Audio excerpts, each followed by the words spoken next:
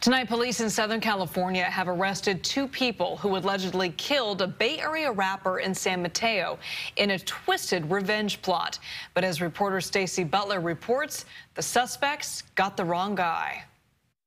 The twisted whodunit started with a deadly car-to-car shooting on the 405 freeway in Seal Beach last August.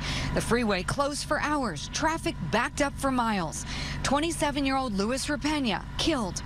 Police say his girlfriend, Amanda Young, and Rapena's brother, Isaiah, became frustrated. The investigation went on for months without an arrest.